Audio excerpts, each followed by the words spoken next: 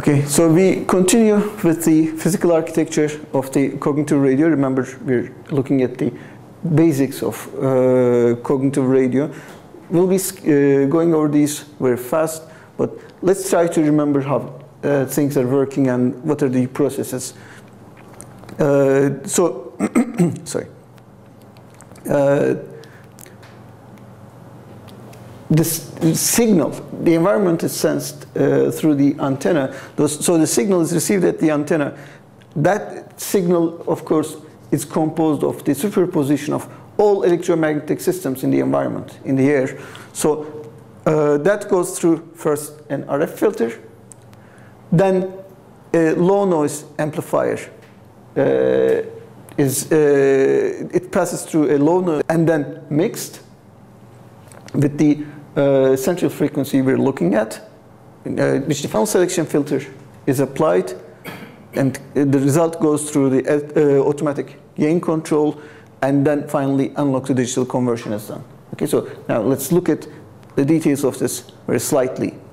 So this is actually what you receive at your antenna. Just a combination of all electromagnetic signals, where each one of these bars shows the power spectral density of the received signal at that specific frequency. So it's a combination of all of these.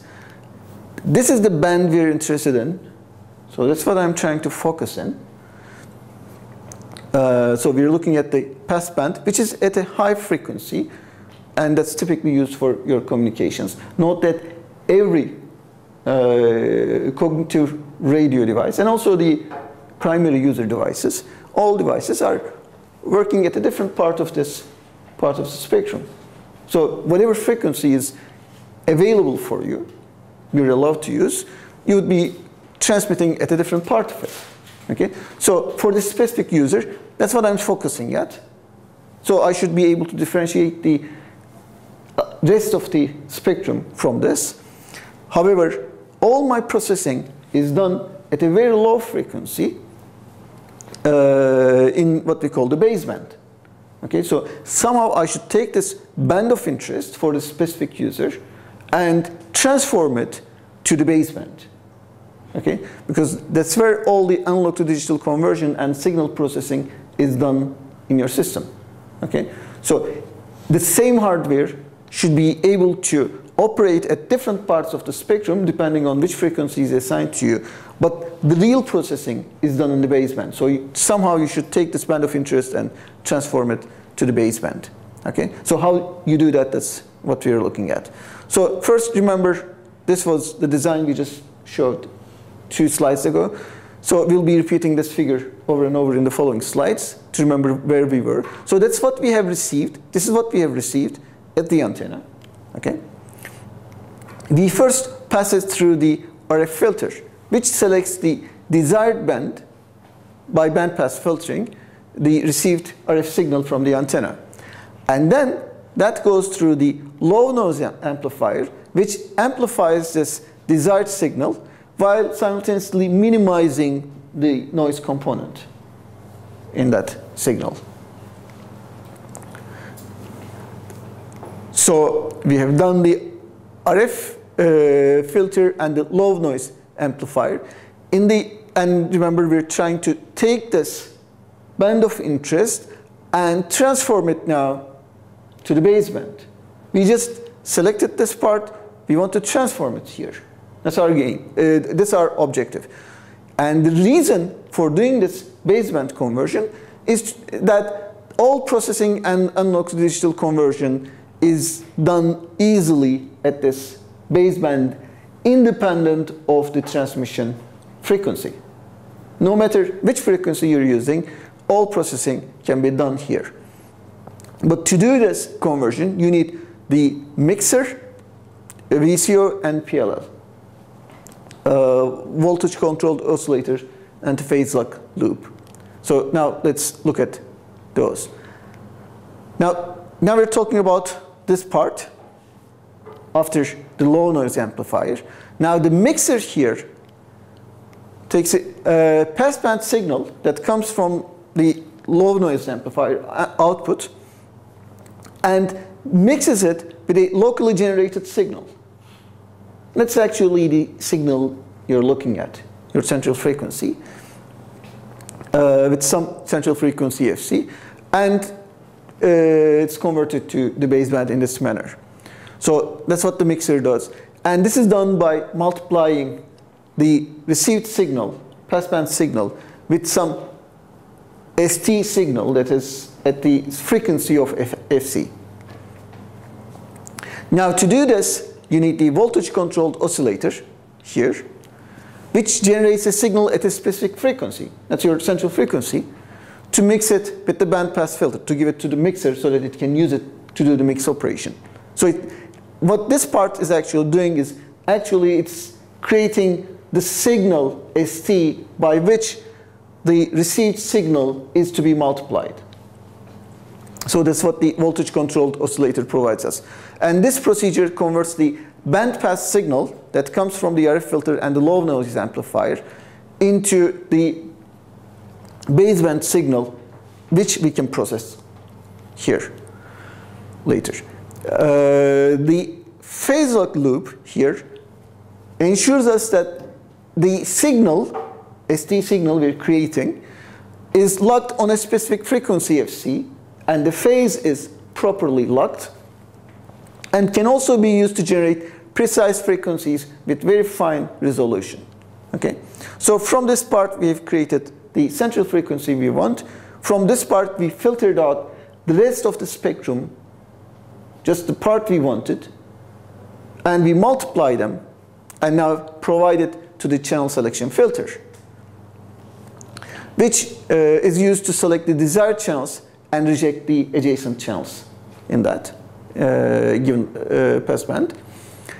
And then, going back to the figure, remember, the next step is the automatic gain control, which will be followed by the analog to digital conversion.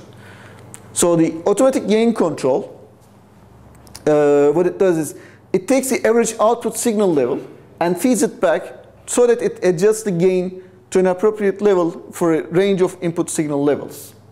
The primary reason for this is that the signal level may fluctuate, but you try to have the some constant, almost constant level at the output, independent of those fluctuations. For example, in the case of an AM radio, the received signal would fluctuate in a very extreme range, from a very weak signal to a very strong signal. If you didn't apply automatic gain control, then the level would also change, and you would have difficulties in listening to that. What it does is it will have an almost constant level. So the wideband RF antenna now receives the signals from various transmitters, which operate at different power levels, bandwidths, and locations. And the RF front end should be able to detect a weak signal in a very large dynamic range. And to do this, you would require an analog to digital converter that's working at multiple gigahertz of speed with very high resolution. And that is typically not feasible to be used on your portable devices, at least. So this requires that the dynamic range of the signal should be reduced before analog to digital conversion. And this can be achieved by a tunable notch filtering of the strong signals. One alternative approach to separate these could be making use of the directional antennas, typically at the base station, for example. So you have multiple antennas that are looking at different portions of the area, different parts of the service area, so that the signal filtering is now done by the spatial domain, depending on where the signal is coming from which direction it's coming from, rather than doing it in the frequency domain. Okay? You have now multiple antennas. In this figure, you have 2 of them. That is what you would typically observe at a regular omnidirectional antenna, a combination of all these frequencies, because there is a licensed F1 user transmitting this way, while another one is transmitting from here. So the signal propagates this way.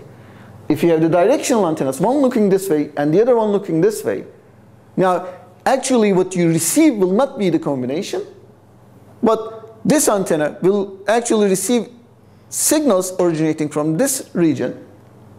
Therefore, it will not be receiving these. So you will only have these. Whereas for this one, you will be receiving on these.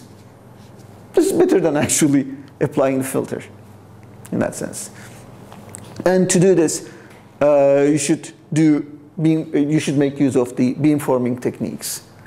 But note that to be able to do this, you should have separate antennas which are directional, looking at different directions. So this is typically not very feasible to use with portable systems, with mobile devices. It's a better fit for the base stations.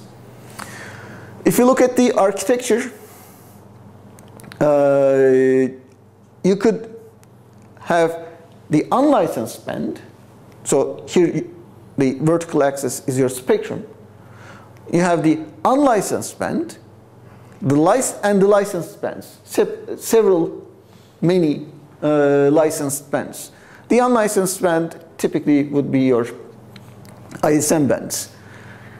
And in the licensed bands, for example, if this was, let's assume it was a technology like GSM or UMTS, whatever, there would be a base station that is for the primary network. Okay? And there will be subscribers of this primary network, those primary users communicating with the base station.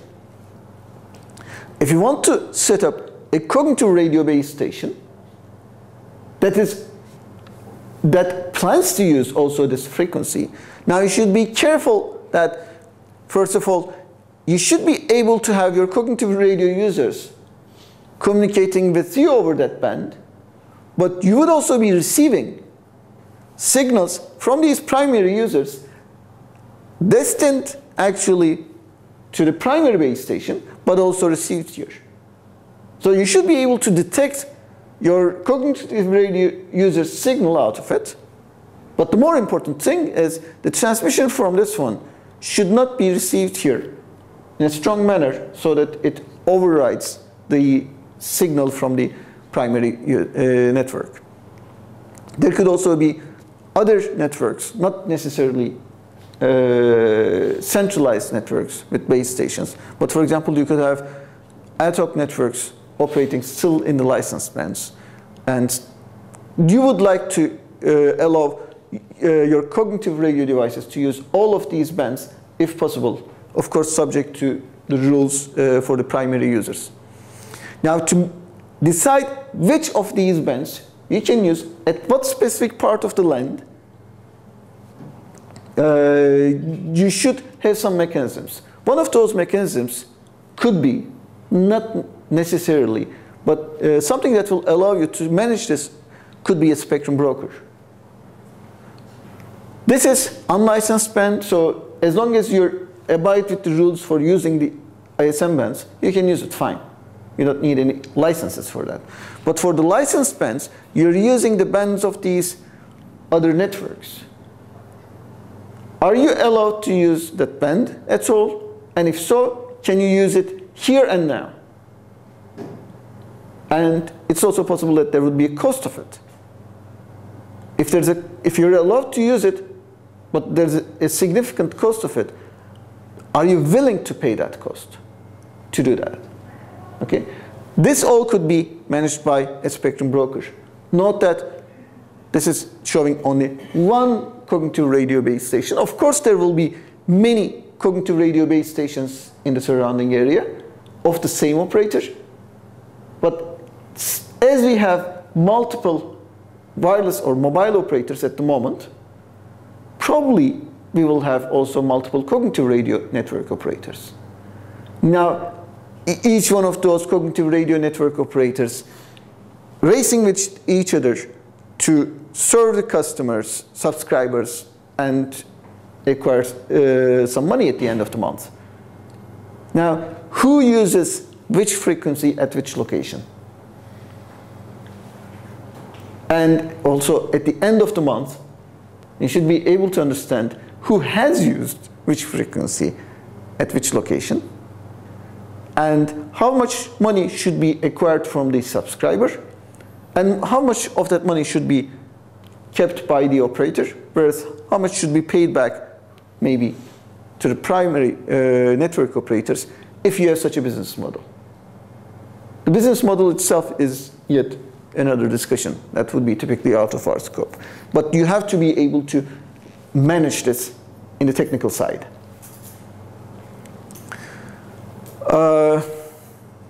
So this is actually discussing most of the stuff we have discussed. So that's what we're trying to reach at.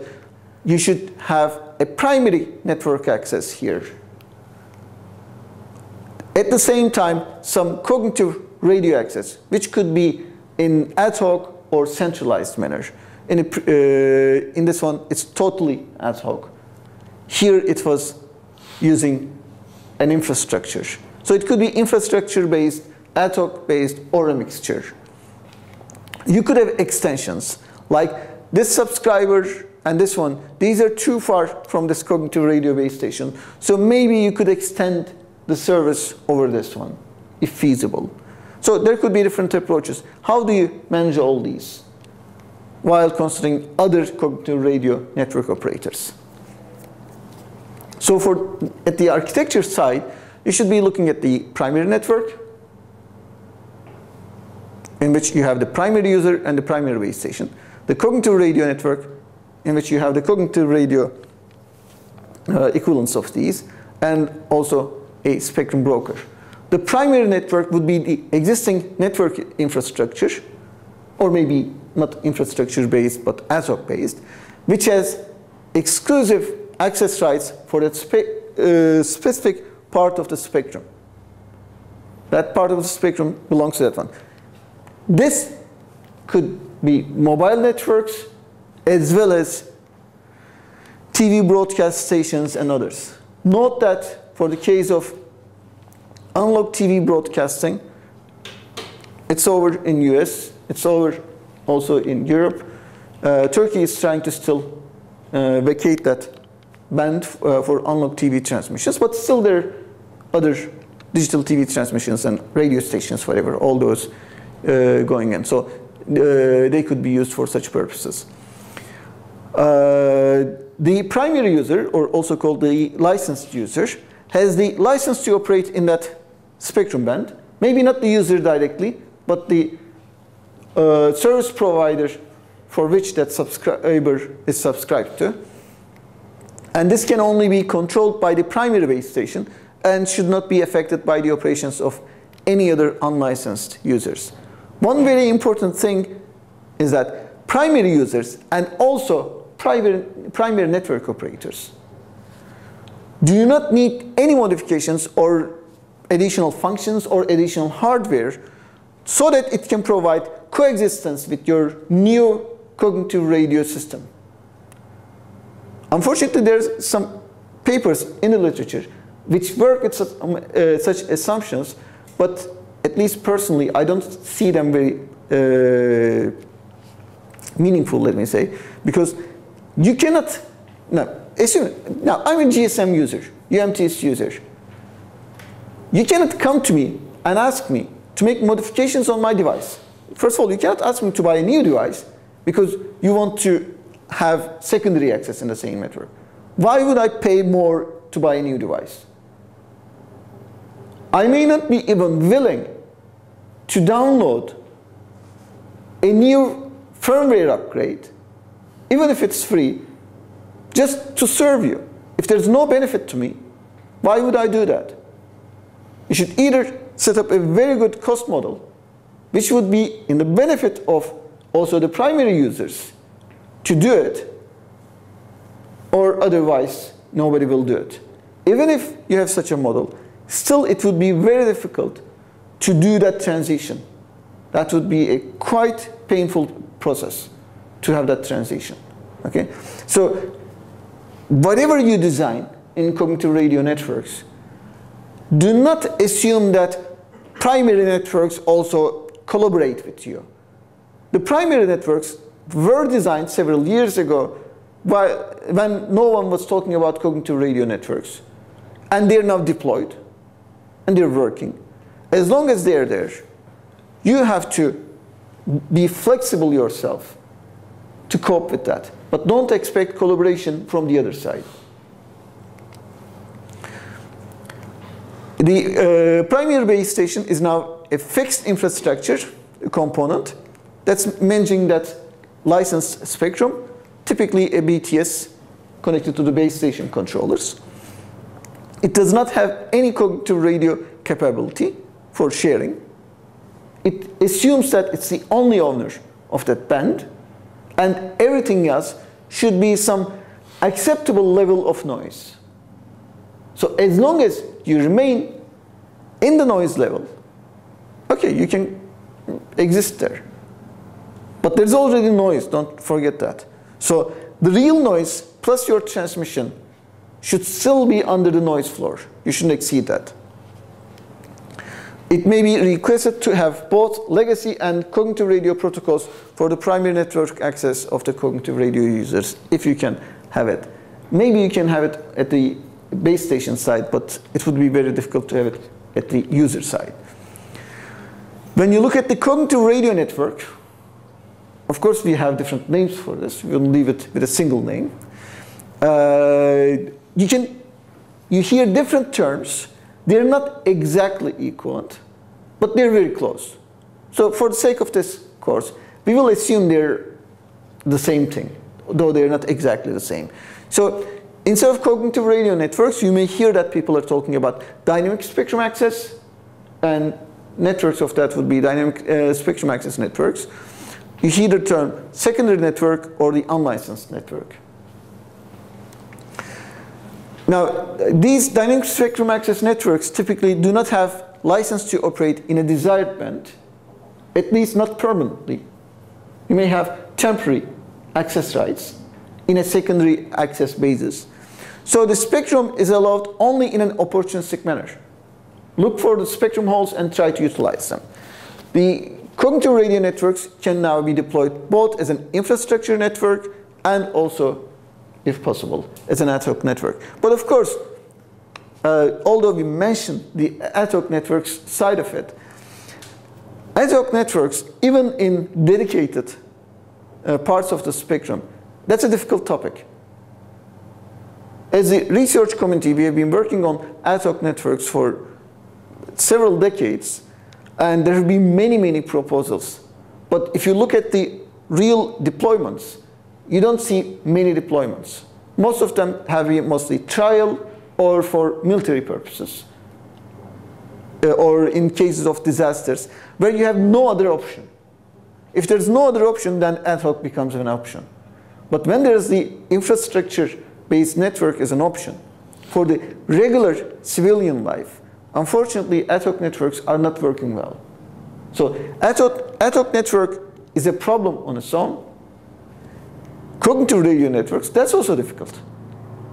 It has also been a decade in cognitive radio networks, and still we don't have a real working system, except for trials. So cognitive ad hoc networks is a big problem.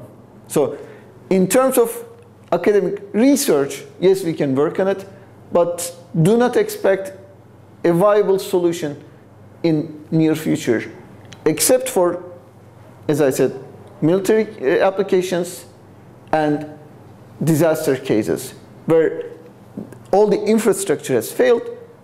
Then in that case, what we mean is communication for very important cases. So it's not like there are millions of people who are trying to access their Facebook accounts. That's not the case. So you're either trying to provide communication between the troops, or in the case of a disaster, communication between the help organizations. That's limited communication between limited number of nodes. In that case, it is manageable. It's not manageable for millions of people.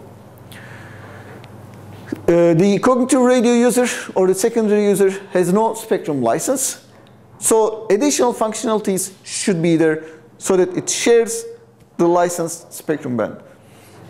besides, although it's not written here, we're always talking about being opportunistic. Well, to be opportunistic, you should be able to sense the channels. How do you do the sensing? You either deploy fixed sensors in the environment, which would be very costly, because the cost of the device is one factor, but that's not the important one. The more important thing is you need many of these, and these will require power.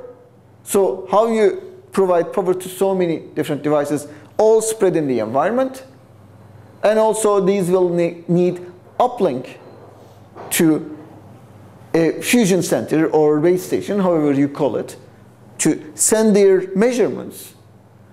That would also be another cost.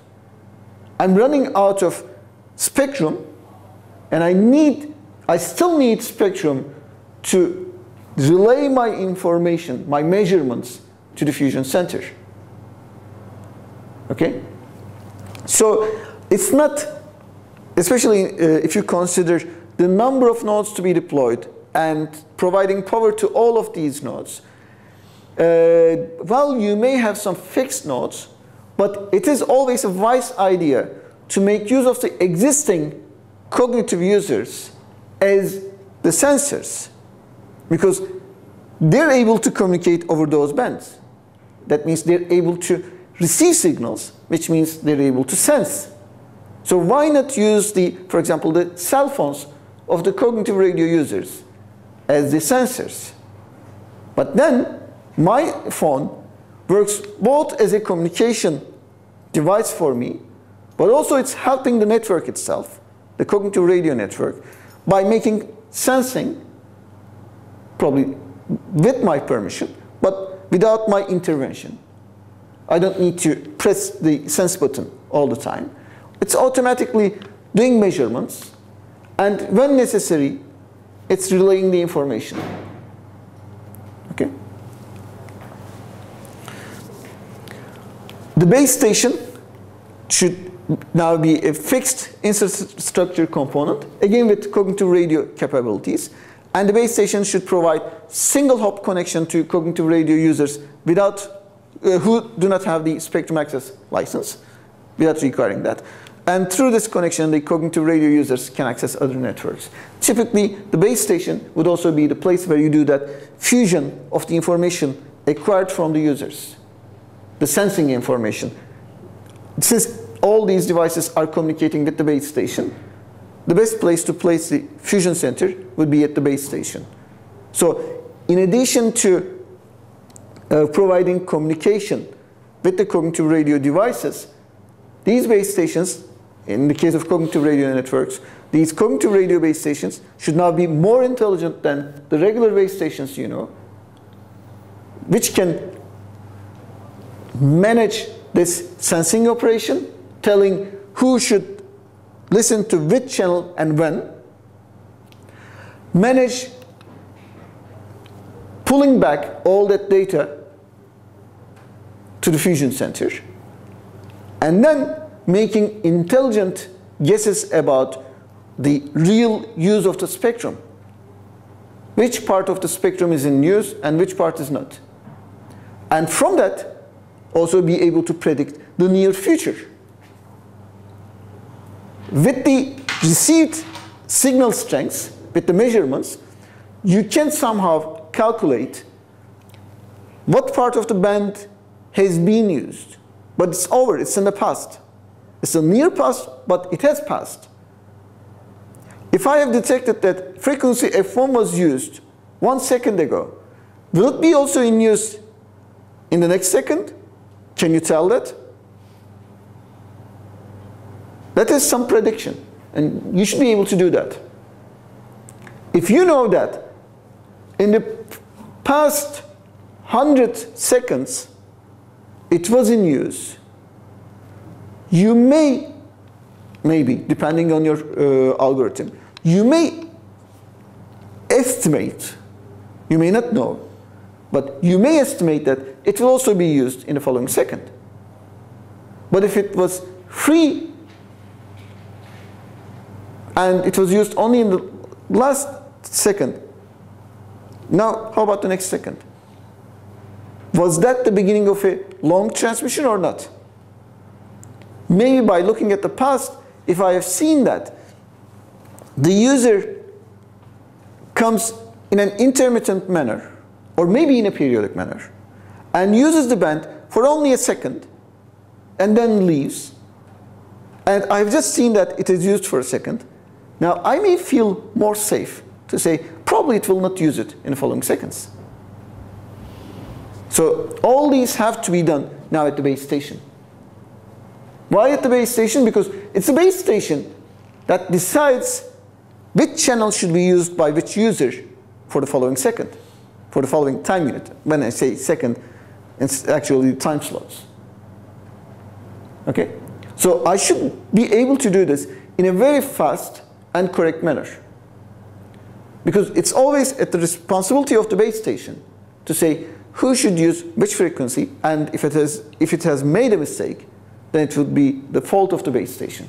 Okay, so now the base stations in cognitive radio networks are quite different than what we have already seen in the existing mobile networks. And the spectrum broker, as the name explains, it's not a required part of the network, but it could be an approach. That's why I'm explaining that. It could be a central network entity that plays a role in sharing the spectrum resources among different networks. Now if you have many cognitive radio users, but also multiple cognitive radio operators who are trying to serve these users, if you give the spectrum, remaining available spectrum, always to the same operator, and the other one suffers, that wouldn't be fair.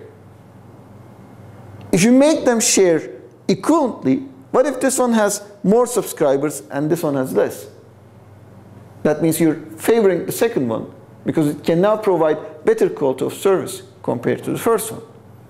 So how you manage this would be a part of the spectrum broker. Okay? And there could be different approaches. For example, many people approach this problem as a game theory. Now there's something like a market.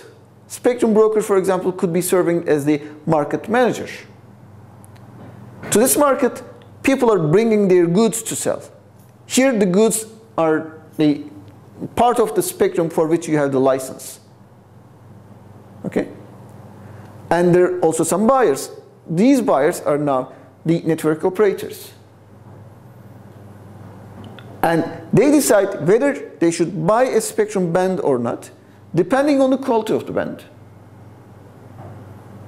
And typically on the probability that that band is going to be available. If you know that this part of the spectrum is rarely used, while this part is frequently used, you might prefer this part, although the bandwidths are equal. Okay? And if something is cheap, would you really buy it? Like, if I give you the bread for free, would you really take it? Even if it's free? In the case of Turks, it might be. The answer might be yes, but it actually depends on your needs. If you already have bread at home, you don't want to get a new bread and carry it home, although it's free. Okay? So, there is some good given for some price, and you look at your needs. What's my expected utilization in the following hour, or day, or minute, whatever your time unit is? If I expect to require a lot of bandwidth, I might be willing to pay more. If not, even if it's free, I don't want it. Okay? So there could be, you could set up such a market, and the spectrum broker could be managing this. Okay? And as I said, many people have proposed different approaches for this. By the way, some have also assumed that the buyer is not the cognitive radio network operator, but the secondary user itself. That could be also an option, but the problem there would be, first thing, typically that would be slow. So when you try to use a band, you immediately want it. You cannot go through an auction. You don't have time for that, especially if you're doing a handoff. And the second reason would be, well, to enter that auction, you need some communication channel. What's that channel? That would also pose a problem. Also, some people have considered using game theory techniques, for example, for power management. That's, again, a different approach. But again, the delay there could constitute a problem. You should look at all those. Yet another problem here would be something we have worked on with my PhD students, Salim and Evren, and that would be, you have, assume the broker system I explained. At the end of the day, you have provided the spectrum that belongs to company A to your subscriber. So since you have made it available, you earn some money, but you owe it to company A because the license for that band actually belongs to company A. But at the end of the day, or at the end of the month, when it's time for paying the bills, it's possible that the subscriber denies it used it. It's possible that the subscriber pays the fee, but the network operator denies against company A that it has made its band available. How does company A know that operator has made it available to the subscriber? And how can it prove it? Because all this thing is going encrypted. It's just a signal. So how can you claim that it was me and my subscriber who used it? That's a difficult task. So there are different parties. The cognitive radio user, the cognitive radio network operator, and the frequency holder, the owner of the license of that frequency. Okay? So how do you manage all this in a way that no one can cheat the other? We have a proposed solution for that. So that could also be one of the problems you might be looking at. So, as we said, you can have a cognitive radio network access where the cognitive radio users can access their own cognitive radio base stations based on licensed and unlicensed bands.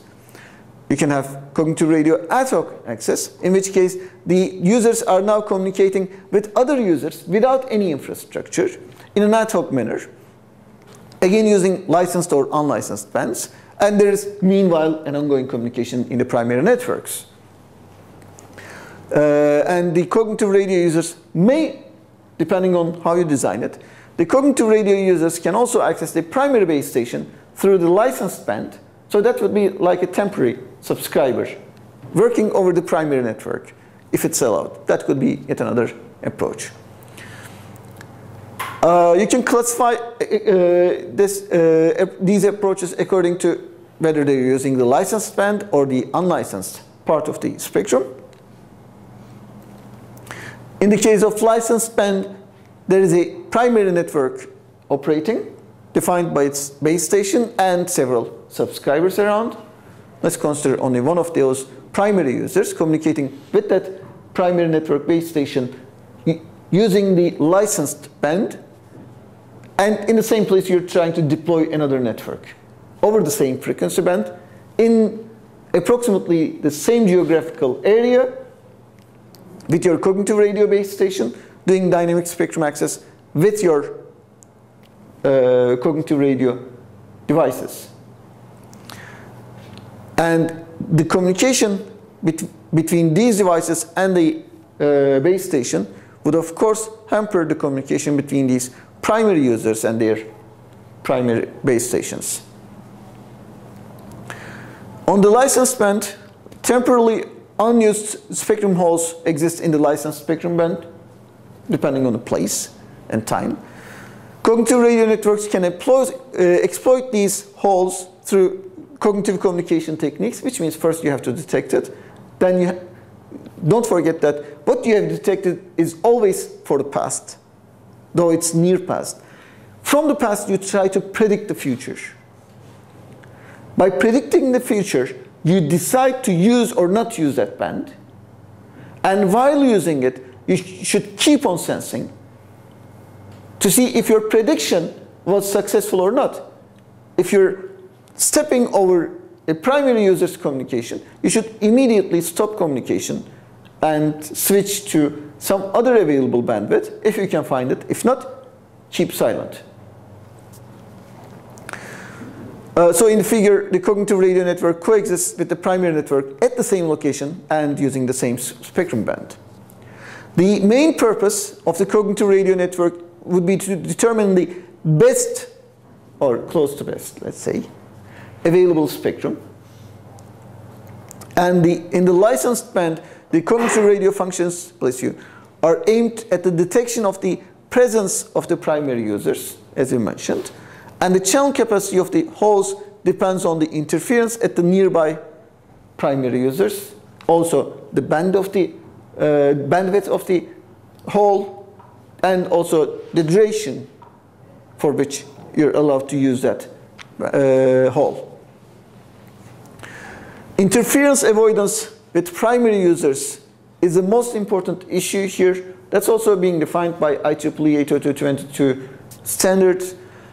If primary users appear in the spectrum band used by that cognitive radio user, the cognitive radio user is expected to vacate the band at most in 2 seconds. Possibly do it even earlier. So that requires spectrum handoff. We're used to the term of handoff, but handoff always meant mobility for us. You do handoff because you move from the coverage area of one base station to the other. Now, it's possible that you're stationary, you're not moving at all, but you were a secondary user, and the primary user starts communication. You detect it, and now you have to change your channel. So this is different from that.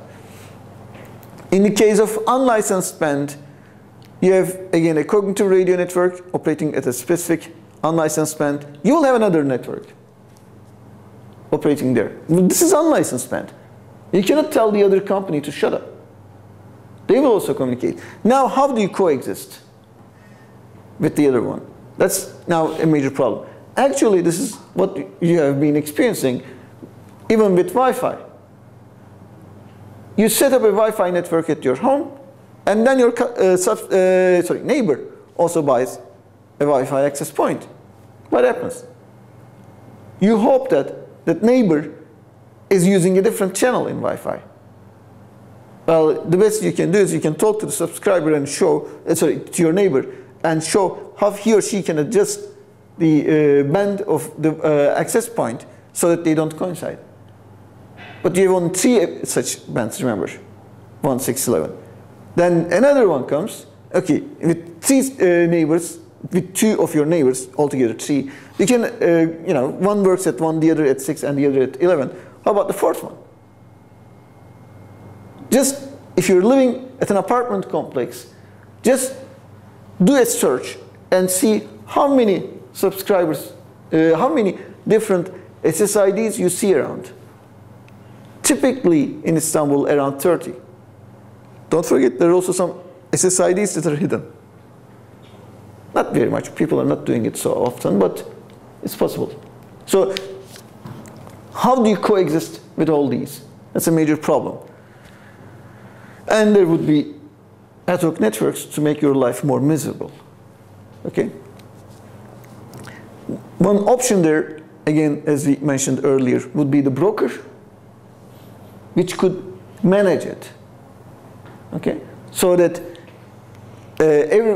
now, see, if both of these try to be selfish and they both try to communicate, then actually both of them will fail. For example, just some ideas. If you do time sharing between these, it could help. Okay? During your time slot, you use 100% of the spectrum, but then you keep silent for some time. That could be an option. Or you can do it in different frequency bands. A uses this frequency, B uses this one. Or you could adjust power. By adjusting power, you can manage that. There could be different approaches. Or I will refrain from using it, but in exchange. Well, in the case of ISM band, it's not ethical to ask money for that, but it could be like, in this location, I will refrain from using this band on your behalf, but in some other locations, you do the similar thing for me. You could have such deals. Anyways, since there are no license holders in the case of ISM bands, all network entities have the same right to access the spectrum bands, of course limited by the transmission power. Similar for your Wi-Fi. You cannot transmit at very high powers. You cannot transmit at several watts with your access point value because it's just unlicensed. Multiple networks may coexist in the same area and communicate using the same portion of the spectrum, and you need some intelligent spectrum sharing algorithms to improve the efficiency of the spectrum usage and support higher quality of service to your subscribers. The users should focus on detecting transmission of also now the other users. Of course, here one important problem in sensing is when you sense, you may detect some transmission. Is it a primary user or a secondary user? How do you differentiate between the two? Any ideas? Power level, maybe. What? Power levels. How do you understand whether it's a primary or secondary user from the power level? If I just stand very close to you, I hear you at a very high power, but it doesn't mean that you are a secondary user or primary user. Packet headers. Packet headers. If you are able to open the headers, yes. If they're encrypted, no. It could be that, pay attention, it's a different network. For example, assume that the headers were encrypted. Or maybe you don't know the chip sequence, whatever, of different operators. So you may not be able to detect the headers. You may not know the waveforms, whatever. Any ideas? There's a very, very simple solution. Maybe Jam knows it. You could enforce CRs to use some sort of specific signal in the beginning of their transmission. Like a preamble? A preamble. And you can listen. That could be one option, but it would work if you can find a unique preamble that does not exist in the transmission of the primary networks, for example. That could be difficult. The solution found proposed in 802.22 is the following. There's a frame. It's a frame structure, periodic frames. At the end of each frame, all cognitive radio users stop and listen. No one communicates. If there's anyone communicating, that should be a primary user. Of course, this requires good synchronization. If there are multiple networks, now those networks should be synchronized. Because if they're not synchronized, the other network could be communicating, and you would think that that was a primary user, although it's not. And then they will think you're a primary user. So they should also be synchronized. But that could be, for example, one option. And that's the best way to differentiate between primary transmissions and secondary. There is a similar, an approach that's similar to what Jem proposed. If you know the primary network at a specific band, which is possible, if you're listening to GSM bands, guess what technology is being used at that band? It's GSM. Look at UMTS bands, it should be UMTS. So for many bands, actually you know what to find there. Either it's free or it's the primary network you know. So you can check that signal and look at what we call the cyclostationary signal, and from that you try to get something like a signature that identifies a primary user. Since now you know what to expect there, from that you can find whether there's a primary user or not. So what Jem proposed is similar to that one in that sense. Okay, so that could be an option. Anyways, we have already discussed this. Cognitive radio users now should be able to compete with each other, but actually also collaborate with each other if they want better or higher performance. So the requirements are cognitive radio devices are required to have sophisticated spectrum sharing methods, and you need some fair spectrum sharing among networks if there are multiple cognitive radio networks in the same area using the same unlicensed band. The definition of fair, by the way, is different for everyone. So you should find a solution to that. Okay? So that would be the end of the chapter on the basics of cognitive radio systems. Let's stop for a break now, and after the break, we'll start discussing sensing. And then next week we'll continue in more detail on sensing. So we'll continue with the next chapter, which is on spectrum sensing. This will be, again, just an introduction to spectrum sensing. Next week we'll go into more details on spectrum sensing. So we'll first talk about the cognitive cycle. So cognitive radio determines the appropriate communication parameters and adapts to that dynamically changing radio environment. And the tasks required to do this for the adaptive operation are referred to as the cognitive cycle. As you will remember, we discussed this in the previous chapter, but that was quite a while ago. So this is the radio environment that is affected by all transmissions, by all nodes in the environment, not necessarily from a single network, but everything, including also noise in the environment. So from the radio environment, your device receives the RF stimuli and does the spectrum sensing. With the spectrum sensing, if you detect a licensed user, then you understand that you should be changing your frequency. So you should hop to another frequency. So therefore, you have to trigger now spectrum mobility. And if you come to spectrum mobility, you ask for a decision request.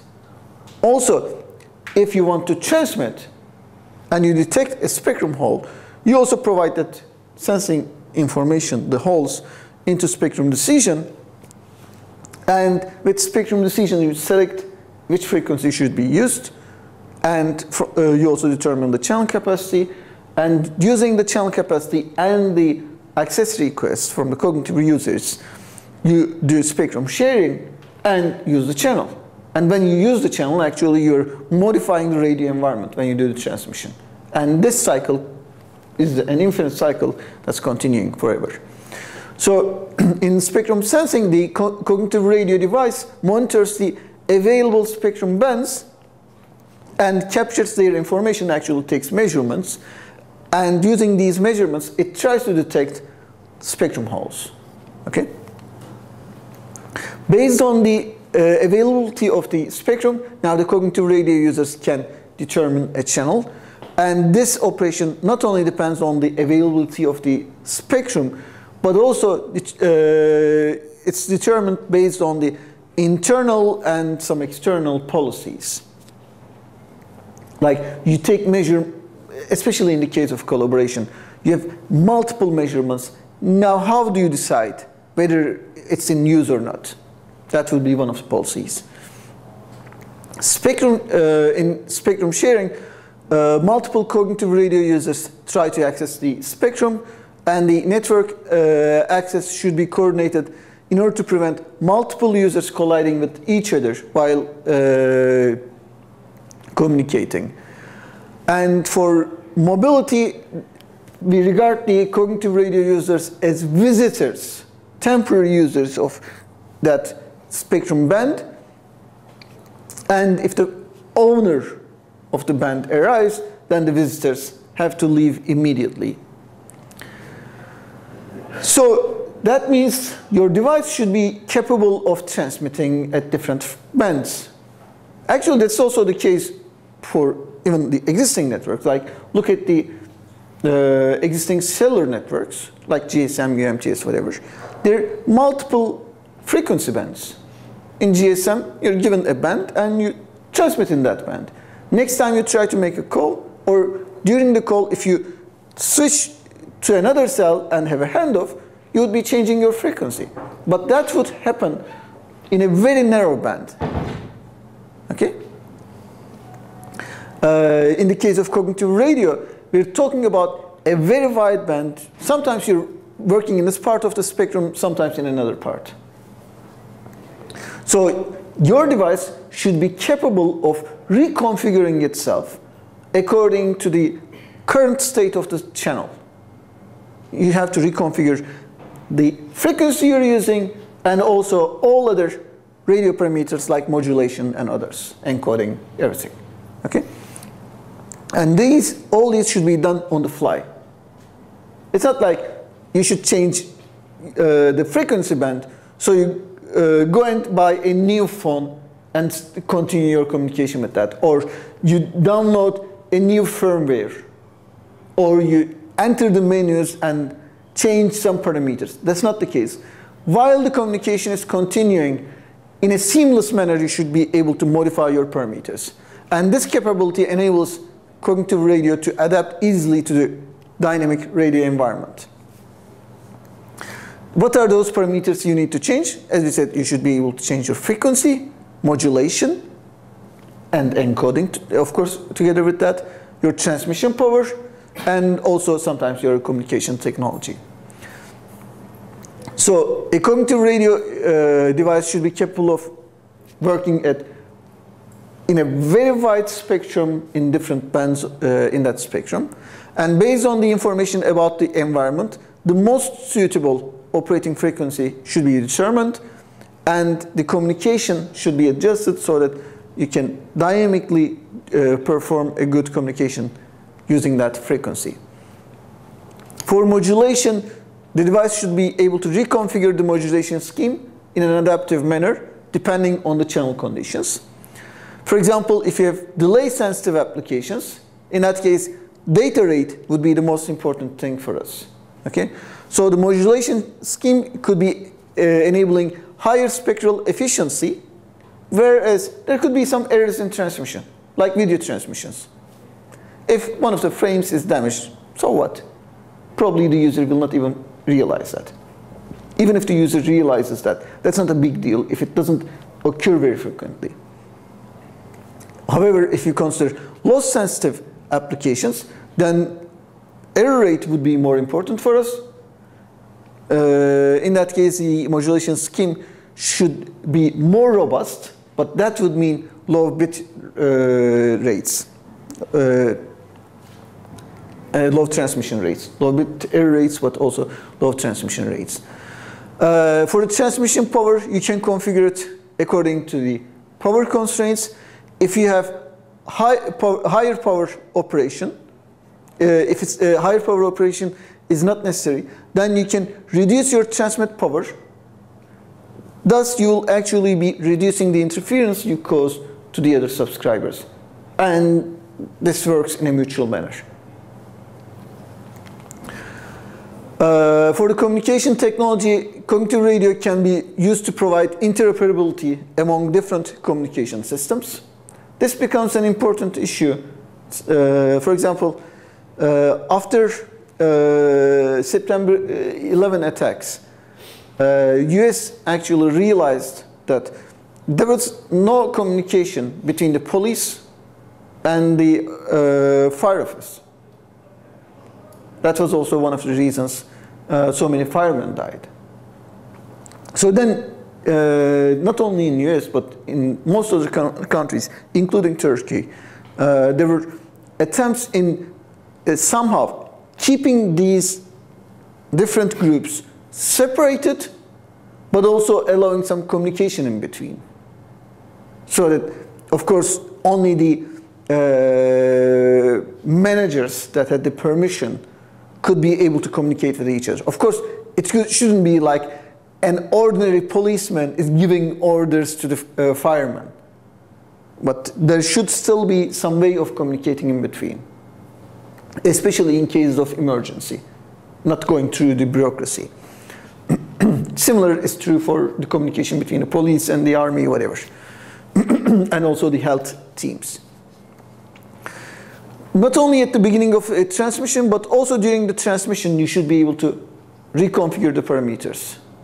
In other words, reconfiguring the parameters should not require a reset of the connection. Current connection should continue. The parameters should be reconfigured such that the device is switched to a different spectrum band. Still, you have the ongoing connection. Transmission and receive parameters are reconfigured, and appropriate communication protocol parameters and modulation schemes could also be changed depending on the requirements. So, given what we need to do, now how do we do sensing of the spectrum? So the problem is how to detect the spectrum holes by the cognitive radio devices so that it can adapt itself to this changing radio environment. So looking at this cognitive cycle, now we're focusing on this part. So you need an efficient way to detect the spectrum holes. So for example, in this figure, here you have a transmitter that's trying to communicate with this device. You have a primary transmitter, and another primary transmitter trying to communicate with this device. But there's a cognitive radio user here and another one here. So since there's no interaction between the cognitive radio user and the primary transmitter and receiver pairs, if cognitive radio user 1 transmits, let's say to cognitive radio user 2, its transmission will also be received by this, and this in this area. Okay? And that would cause interference with the ongoing connections in the primary network. So the cognitive radio user must rely on locally sensed signals to infer the existence of the primary users. In other words, before making a transmission, it should first listen to see if the channel is available, and if it is, it should continue.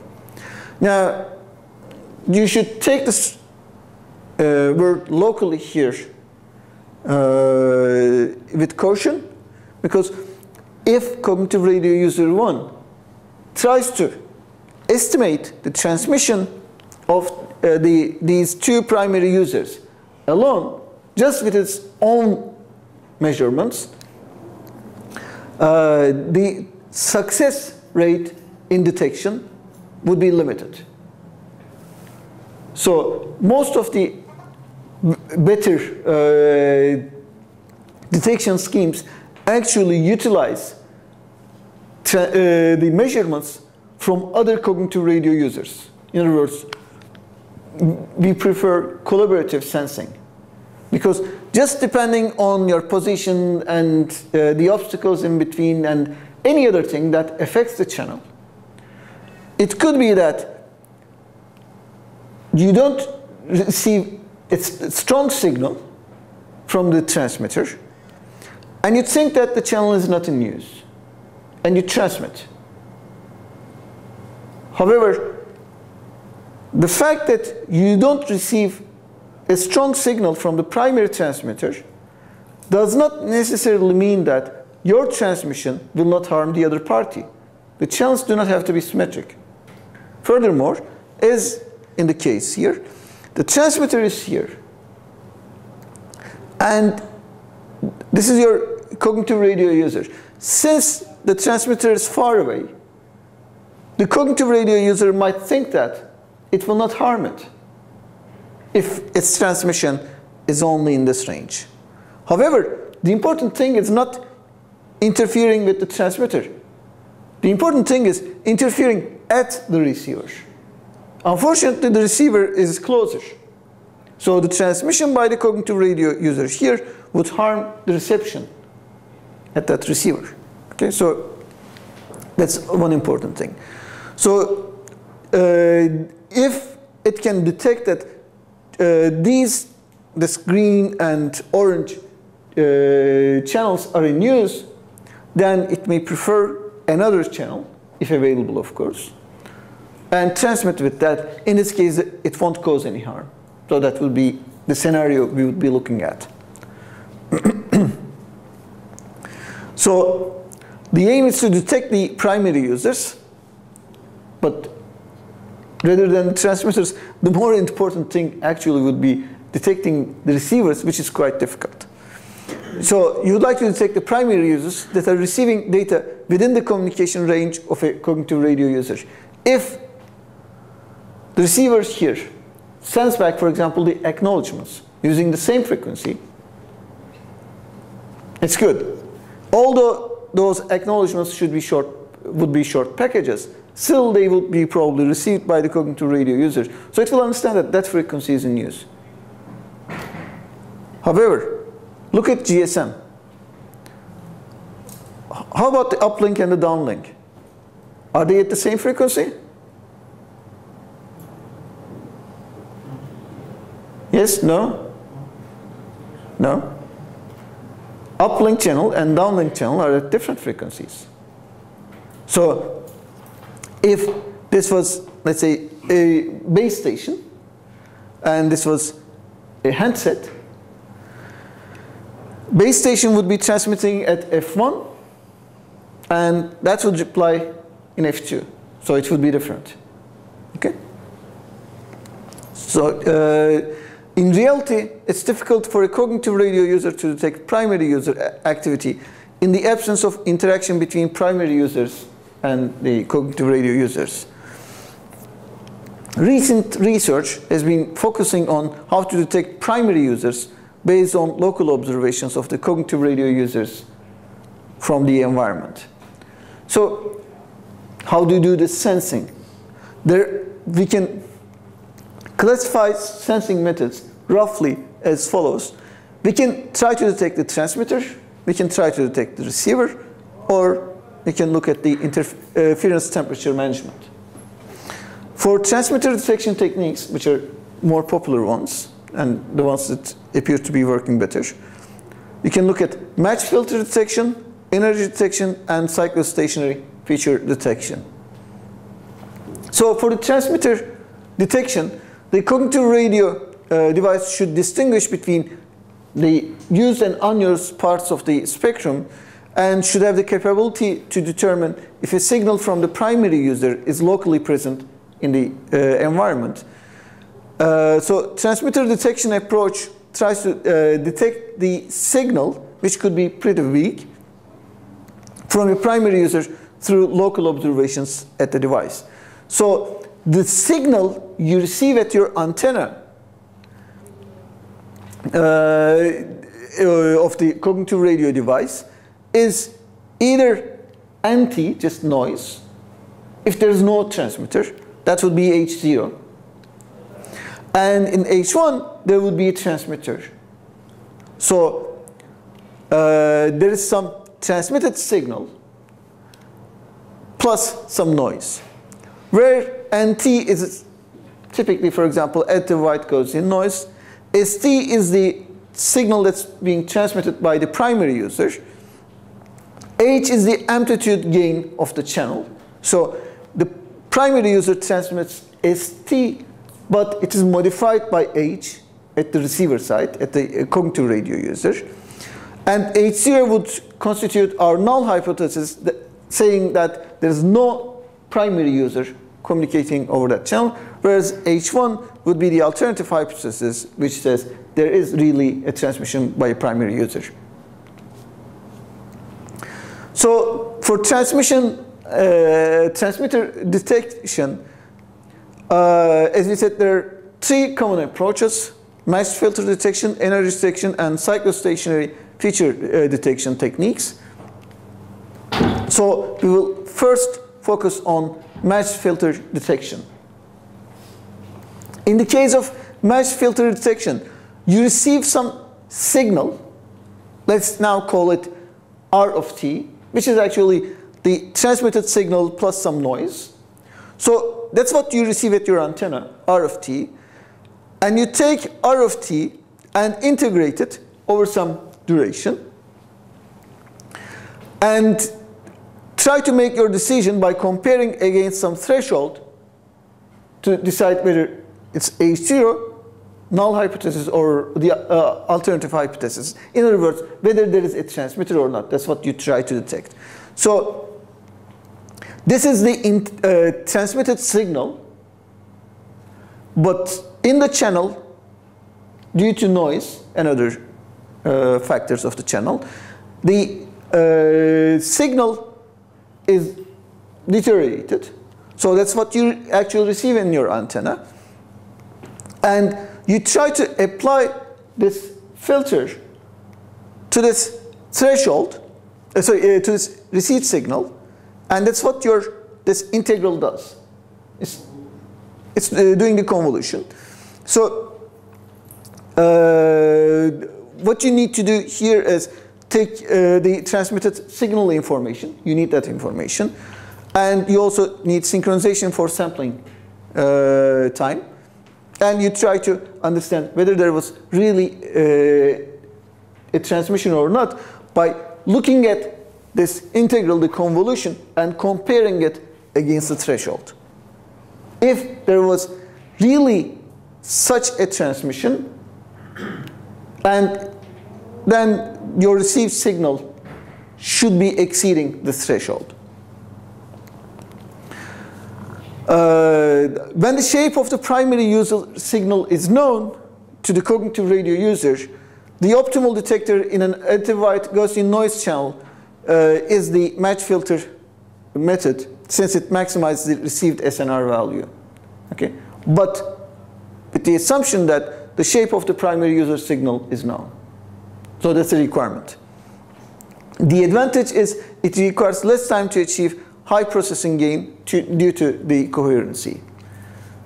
However, as is mentioned, it requires some prior knowledge about the transmission from the primary user, such as the modulation type, order, pulse shape, and packet format. So if this information is not accurate, then you find something, but you shouldn't depend on what you find. However, since most wireless network systems have some pilot signals, preambles, synchronization words, or spreading codes, these can be used for the coherent detection. What does that mean?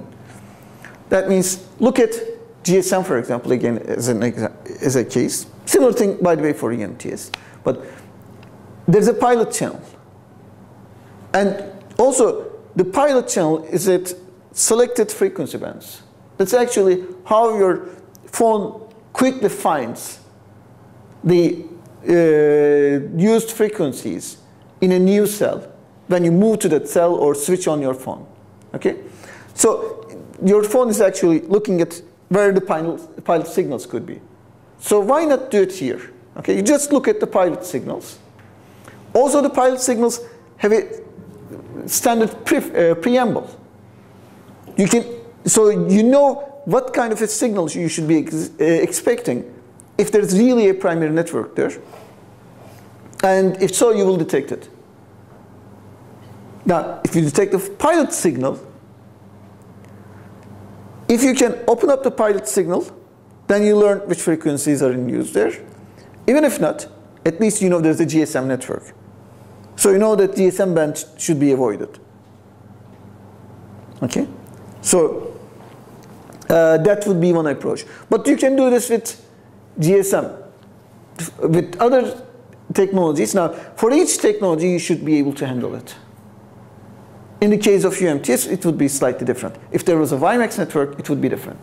So for each one, you should be able to handle this. And the information you get from the pilot signal, you should infer something else for the other frequencies. Since I hear the pilot signal at frequency F1, I estimate that I shouldn't be using these other GSM frequencies, although you have not done any detection there. So that's something you could do. The other alternative approach for transmitter detection would be energy detection. If the user this time cannot gather sufficient information about the primary user signal, so you don't know the shape of the signal and other information, in that case, just look at how much energy is received. If there's really a transmission, not noise, but really a transmission, then the received energy should be exceeding some threshold. So if the cognitive radio user is aware of the power of the random Gaussian noise, then the energy detector is optimal. So to measure the energy of the received signal by the cognitive radio user, the output signal of the bandpass filter with bandwidth W is squared. You know, for finding the energy, you have to square that, and integrated over the observation interval T. And finally, output of the integrator Y is compared with, again, with some threshold to decide whether there is a transmission or not. So you have some input, you first do filtering, and you find your received signal R of T. Then you square it, thus you get R square of T, and then integrate it over some period T. So you get this integral value, and now you compare this one against your threshold lambda to decide whether H0 or H1. So the performance is now susceptible to the uncertainty in noise power. So in other words, it depends on your SNR. The energy detector cannot differentiate signal types. We didn't look at the shape, pay attention. But can only determine if there's a transmission or not. That's all. It cannot understand what kind of a signal that was. The energy detector is prone to false detection triggered by unintended signals, because all we detect is there's some transmission. I don't know whether that was primary user or someone else. Note that in the previous case, if there was another transmission, an interfering transmission, but not the primary user, that comparison would give me H0. Here that's not the case. Anything else would also be considered as a transmission. So the energy detector requires longer sensing time. In the case of matched filter, the duration T we use for the convolution would be proportional to 1 over SNR, whereas in the case of energy detector, it would be 1 over SNR squared, where SNR is less than 1. Therefore, the denominator would be smaller. So the time required would be larger. And finally, cyclostationary feature detection is as follows. Now, we have some modulated signals in the environment, in general coupled with some sine wave carriers, with some pulse strains, depending on how you're doing your transmission. Some repeating spreading, hopping sequences, cyclic preferences, whatever, depending on your transmission technology. But typically these are occurring with some built-in periodicity. These are not any signals around. These are some intended signals created by humans. Okay? So they have some periodicity. So these modulated signals are characterized as cyclostationary since their mean and autocorrelation exhibit some periodicity. And from this, you understand that that's not regular noise, but it's a real transmission.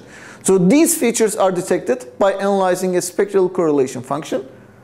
And the advantage of this approach is that it differentiates the noise energy from modulated signal energy. So these three methods are for detecting the transmitter. But what are the limitations introduced by detecting the transmitter? There are two different problems. They're very closely related.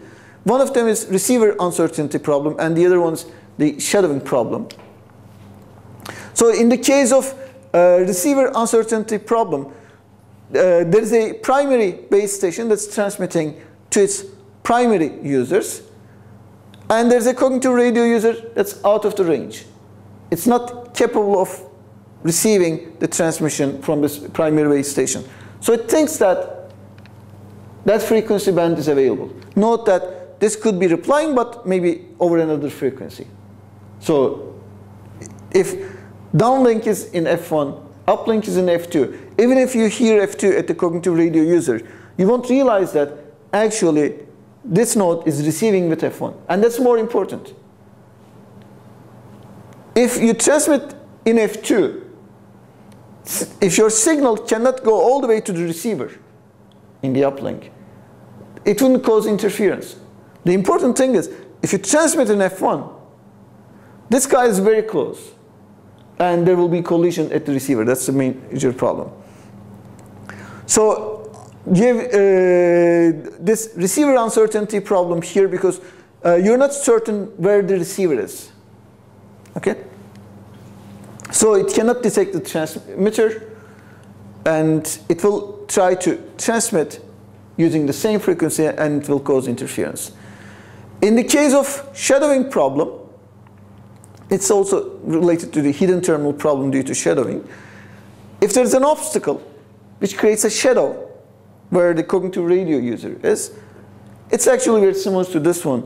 It will not realize that this thing is, this transmitter primary base station is using that frequency, so it will not be able to detect the transmitter and again do the transmission and cause interference. So with the receiver uncertainty problem, with the transmitter detection, the cognitive radio user cannot avoid interference due to the lack of the primary user's receiver's information. Moreover, the transmitter detection model cannot prevent the hidden terminal problem.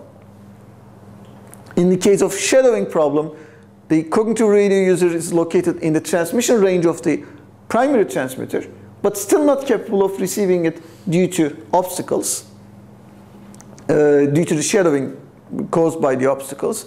So consequently, the sensing information from other user is required for more accurate detection.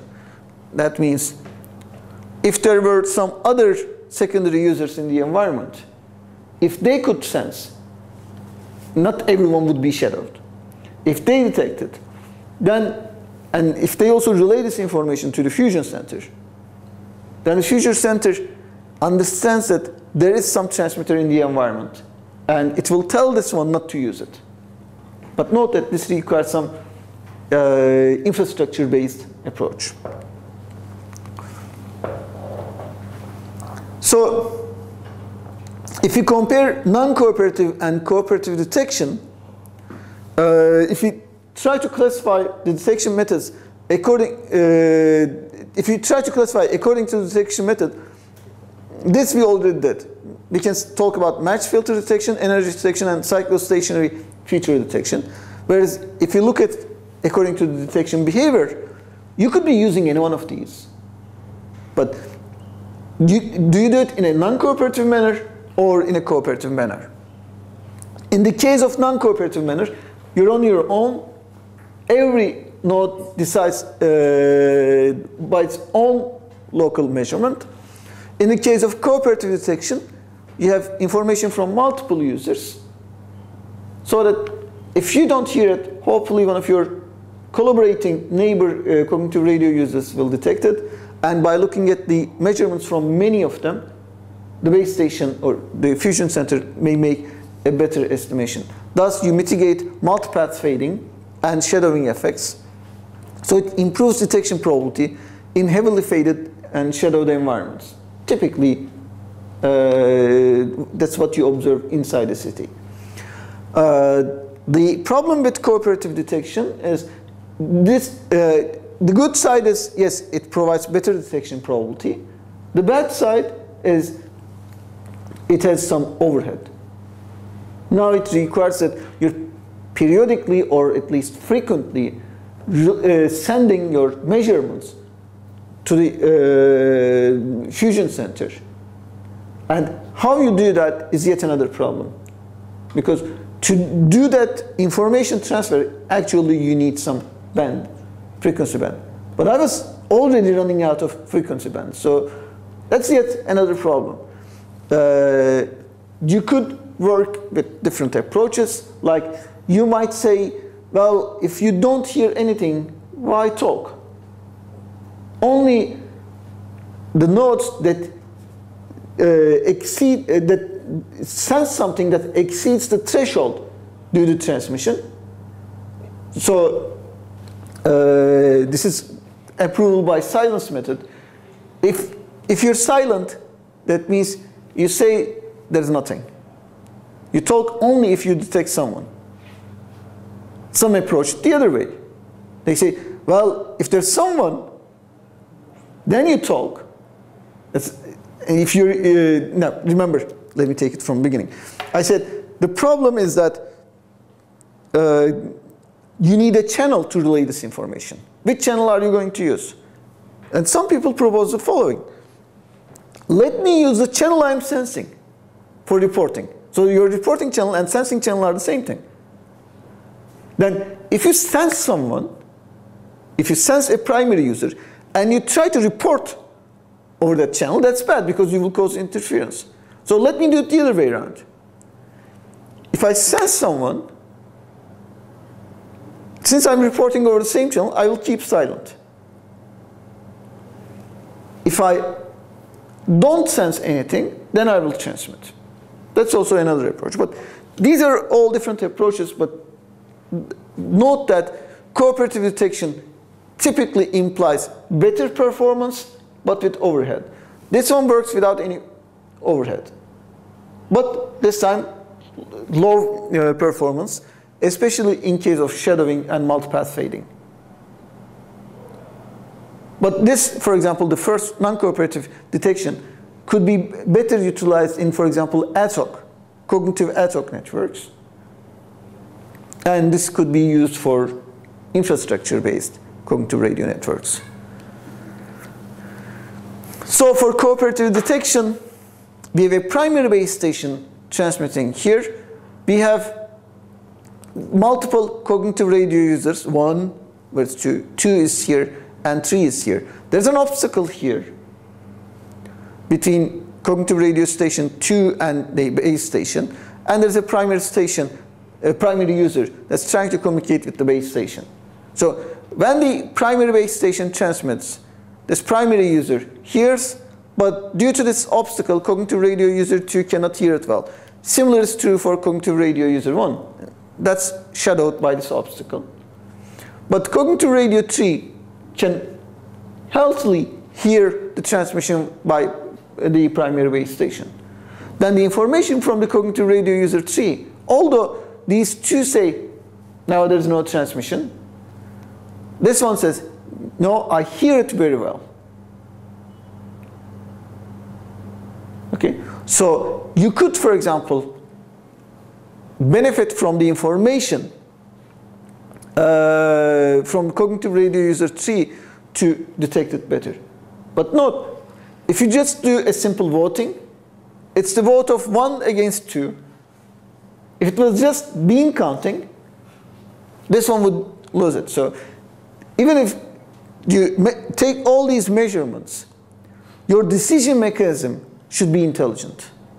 Like if this one says, I think there's someone and I have a very good SNR value, you may give this one more weight than the others so that you decide it's, there is a transmission or not. Now, it is possible that due to some reason, someone says one or more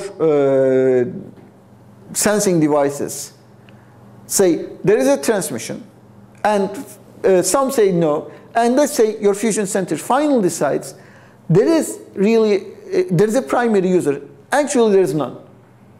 That's also possible. Okay, that we call a false alarm.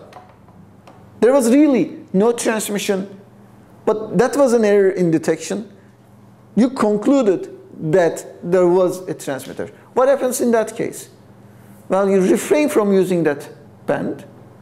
Is it good? It's bad, of course, because it decreases your performance. There was some available spectrum hole, but you missed it. It was a missed opportunity. But at least you didn't harm a primary user. That might have caused some quality of service degradation for the secondary network, but at least you didn't harm the primary network. The other case is where you conclude that there's no primary user, actually there was one. That would be a misdetection. That is worse than a false alarm. But typically what we would like to do is, I would like to keep my false alarm rate or false alarm probability at a level and maximize my probability of detection. Okay? I can always come up with a detector design that will give me 100%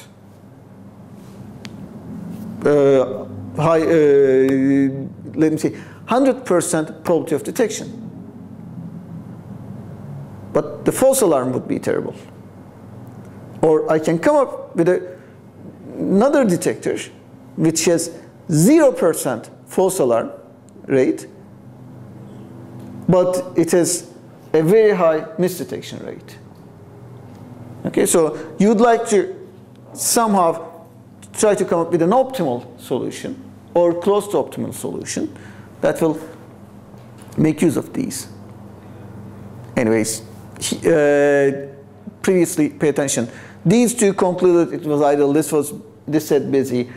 The fusion center, which is not shown here, decides that it's busy, so it relays this busy information to the other two, so they also understand that they shouldn't be using it. The cooperative methods provide more accurate sensing performance, but they cause overhead traffic, as we have discussed. Still, additional problem would be that primary receiver uncertainty problem caused by the lack of primary receiver location knowledge is still unsolved. Okay, going back in here, it is possible that you decide there's no primary user because all these three were not here, but they were outside. Like, assume that you don't have these here, but you have them outside. So they will all say idle because they don't hear the base station. They're out of the coverage of the base station. But when they try to transmit, even at low power, in close proximity, if this one falls into that close proximity, still it will cause interference. So it doesn't solve that part. Receiver detection, we'll just discuss this for the sake of completeness. It's not used much. Typically, if someone is transmitting, a base station is transmitting, the receiver, the local oscillator causes some leakage. And it is theoretically possible to sense this leakage power. This is like, consider your TV station, TV set. It's not transmitting anything. Okay? It's just receiving. It's possible to detect if there's a TV set or not. Okay? But this leakage power is very low and it's quite difficult to detect it. You have to be very close to detect it. So in practice, it's not very frequently used. So the cognitive radio users detect the leakage power for the detection of the primary users instead of the transmitted signals, and then this would solve the receiver problem, but in practice it's not doing very well. So same as the methods before, as the matched filter detection and energy detection and cyclostationary feature detection. Primary receiver detection can solve the receiver uncertainty problem in the transmitter detection.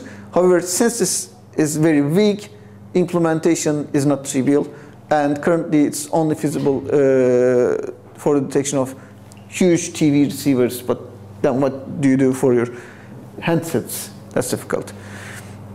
Another approach is the interference temperature management. In this case, if you look at the power at the receiver, and here the x-axis is showing the distance of the receiver to the transmitter. The received signal from the licensed transmission would decrease with distance, of course. And there is a temperature limit, interference temperature limit, due to the interference from all noise sources in the environment. And as long as the noise is under this limit, it's fine. Of course, if your received signal is going beyond this limit, then it's not good. So I would like to keep this temperature limit, interference temperature limit, as low as possible, so that I have wider coverage area. However, if I keep it too low, then noise would cause me misdetections and problems, errors in communication. Okay, so you try to find the optimal interference temperature limit, but given some limit, you see that these are the noise or interference from the environment, but you see there are some opportunities here. In other words, take it this way. If I were using the same frequency in the same environment with the same frequency with the primary user, if my transmission power is low, I could utilize these holes, right? Because my transmission would appear as noise to the receiver. The problem is, for example, here I detect some opportunity, so I start transmission, but I never know when the noise will come. During my transmission, if also noise increases, then the sum of my transmission and the noise would exceed the interference limit. In close proximity to the receiver, that wouldn't cause a problem. But if I'm close to the cell boundary, or the signal fades due to several reasons about the channel, if the received signal strength is close to the limit, and I add little bit on that noise to exceed the limit, then that would cause problems with the primary user. So that was one of the approaches, but then FCC said, okay, forget it. It's, in practice, it would be difficult to use. So this is yet one of the services. But still, we plan to use this, for example, in one of our projects for some special purposes, this approach. The model now shows the signal of a radio designed to operate in a range at which the received power approaches the level of the noise floor. As additional interfering signals appear, the noise floor will now increase at various points within the service area, as shown by the peaks. And the model manages interference at the receiver through the interference temperature limit, which is represented by the amount of new interference that the receiver can tolerate. In other words, the interference temperature model accounts for cumulative RF energy from multiple transmitters, where you are one of those transmitters, and sets a maximum cap on their aggregate level. As long as cognitive radio users do not exceed this limit by their transmissions, they can use it. The problem is, how do you know you won't exceed it? That's difficult. So there's no practical way for the cognitive radio device to measure or estimate the interference temperature. The devices cannot distinguish between actual signals from primary users and noise and interference. And the limit should be location dependent of the primary users, which is difficult to understand and know. So increasing the interference temperature limit will typically affect primary network's capacity and coverage. So that would be the end of our discussion today. Next week we will continue in more detail about how you do detection, and more important, how you do cooperative detection and make a decision when you have multiple observations. That would be mostly the discussion of our work with my former PhD student, now my postdoc, Birkan Yılmaz. I will check if Birkan can be here also to do the presentation, otherwise I will do it myself. Okay, so that's all for today.